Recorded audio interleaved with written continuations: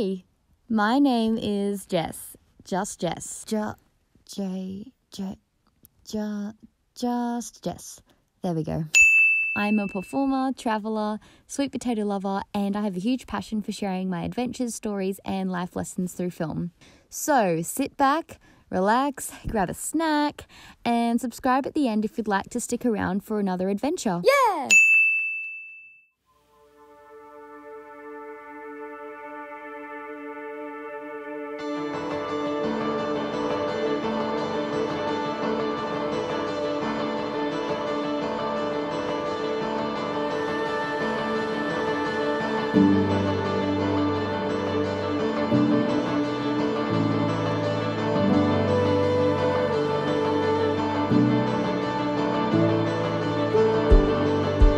Hey guys, hello. So, I am in Indonesia with Hey. Planning this trip for so long and it's just crept up on us so quickly. And now we're here. So we landed in Surabaya this morning. It's now 3:20 p.m. Yeah, we took about 2-hour drive in the car, ate lots of snacks. You have to like make it like stick out like that. Okay, like and then hold the end of it.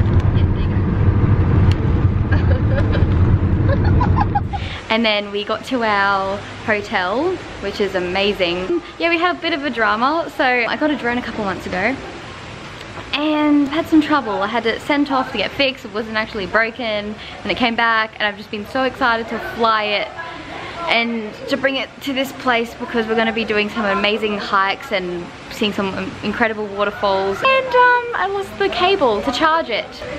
We actually tried today going to the DJI place of Malang, where we are right now, and they didn't actually have the cable.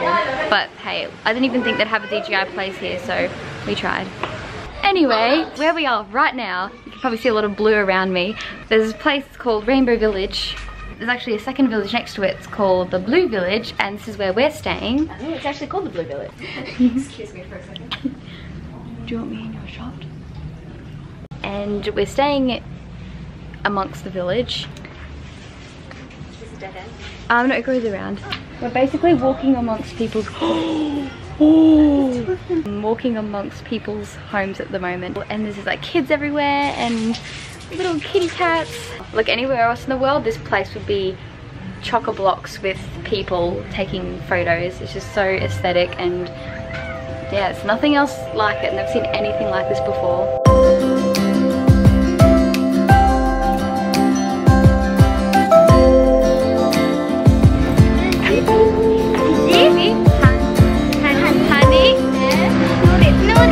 And Jess.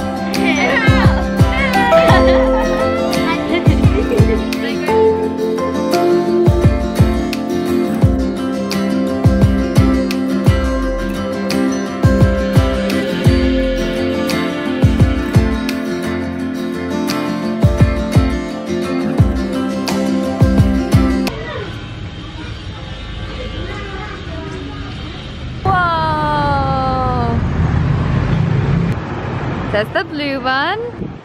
And the rainbow. Yeah. Look at it. It's all rainbow. That's so cool. Yep, it is pretty cool. And it wasn't until I left the village that we discovered the incredible story behind it being rainbow. So basically, this used to be one of the poorest slums of Malang. And it was to the point where they were actually forced out of their homes. But there was a high school principal who saw the need for the community to come together, and he came together with the students and of course the help of the government, and they came up with this idea to paint the village rainbow to spread joy and happiness. It definitely did with us when we visited. So now it's also attracted tourists and it's created this enormous source of living for the city. So after hearing about this story, I was like, whoa, this village really knows resilience and their ability to recover so quickly from the difficulties and the toughness of the situation. Like, real respect for them. I could actually really tell how proud and grateful that the locals were for their community, or they are for the community, because they were just so friendly and welcoming and just so happy to have us there. We actually got asked for a lot of photos. I'm assuming that's because we were Western. And we also got given free fairy floss, so shout out to that guy. But anyway, the more I'm delving deeper into the story, I've come to realize that basically everyone can relate to this situation. Not in the same way at all, but you know, we've all been in a place where we feel like our world is ending and there's no way out of it. You know, you've been rejected from a job you've really wanted, you've been through a breakup, you've crashed your car, or there's no sweet potato left in the grocery store. And in these horrible circumstances, as humans, you know, we're always told to look on the bright side and find the positive, and sometimes it just doesn't come in that moment or in a week or a month. And that's okay. You know, it took this village $22,000 to paint over 230 slum houses. Now, that just doesn't happen overnight. They didn't give in and move out straight away. They didn't give in to the pressure. They took time to heal and think differently. And so I don't expect you to go and paint your house a rainbow, but seeing this village literally change tourism forever makes me now believe that as humans, we're so capable and can do so much more than we think we can. So I encourage you to take a look at the next difficult situation you're faced with and create a new perspective. And I'm actually sitting in my car right now in the car park, currently overheating. So I gotta wrap this up, but I need to hear this advice for myself because I'm in a situation where I'm not sure which way to go with my career. I'm feeling kind of lost at the moment after getting rejected from a job, but I know that if I take time to heal like these people did and find a new perspective, you know, try out new skills, find different jobs, see what I like, see what I don't like, there will definitely be a light at the end of the tunnel, and I'm excited for the next couple of months and to experiment, so stay tuned with that. But anyway, back to the actual video. You can read more in the link of the description. I've put all of the research that I've done, and yeah, enjoy the rest of the video. I'm gonna hold your hand out and command you. Crossing the road is so hard here. Yeah. Whoa. I'm just gonna bite the bullet and run. Yeah. It looks like they just blended it. You ready feeling it? Boy. Oh yeah, buddy. That is the good shit right there.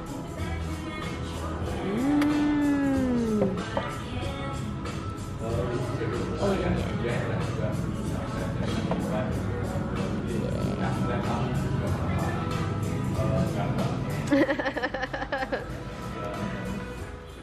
Oh hey, so it's day 2. We literally just crashed at like 9 PM last night, but we got a lovely, this is really hard to film, we got a lovely wake up call at about 3:45 AM this morning. This was playing at 3:45 AM last night. Just kept going.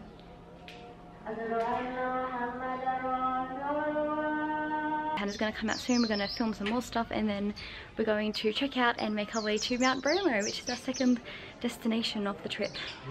I'm very excited indeed. Oh, someone's house. If you ever do come here, make sure you be really quiet, because you are walking amongst people's houses, and you know, you'll see people just outside doing their washing or doing normal things like people do. It's okay. It's okay. Yeah. Bye! Thank you! Trying to get to Bromo, which is about a 3-hour drive. And we've been using this app called Grab. It's like sort of like Uber. Didn't work. Don't want to take us No, there. no, it's we're almost far away. And also you need a 4-wheel drive, like a Jeep, to get to the actual area. We're with a guy called Marco right now. We're in his car. Nice guy, Mike. He's talking to some people to see if he can find us a Jeep to get to our hotel, which is about 2.5, 3 hours. 2.5, 3 hours from here. First one was a fail. Let's see if this guy is going to help us. Round 3. We got a Jeep! We got a Jeep! Yay! We're gonna make it to the hotel! Yay! Tonight! Oh, Here we go. And yes, we did get a Jeep, thank goodness, and it makes so much sense now why we needed one, because no normal car would be able to survive the roads that we were on. It was literally four-wheel driving, and yeah, it makes a lot of sense now why people didn't want to take us.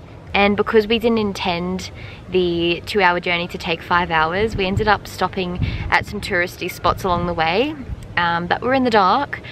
But it ended up being a good thing because Hannah, the genius that she is, she just finds a battery in a stick and like creates that. Experimented with some long exposure shots, which turned out to be so cool. Like, whoa, I was mind blown. It is so freaking beautiful here. Like, what the hell? We literally woke up and opened the curtains and it's mountains everywhere. And we're going to be here for about 3 days. Today's just going to be a chill day. We're going to do some editing and just take some time to, you know, wind down a bit, because tomorrow morning we're going to be waking up and watching the sunrise over Mount Bromo. Feeling very happy. Also, everyone, all the locals here are just so nice. I'm like blown away by how kind everyone is. We even got yesterday on the street, just a guy come up to us and just give us a free iced coffee. Hannah and I were saying people also want people to come to these areas that aren't well known and to make them more popular, so therefore like it makes sense for them to go out of their way to make sure that we love their place and their home. Yeah. I will link everything down in the description below of where we stayed. Make sure you like and subscribe. Like and subscribe. To Just Jess. Listen to her. Yeah. Thanks. Because there's going to be a few more videos coming up about my trip in Indonesia. Yeah, thank you so much for watching and following my journey, and I will see you tomorrow at the Mount Bromo sunrise. Bye!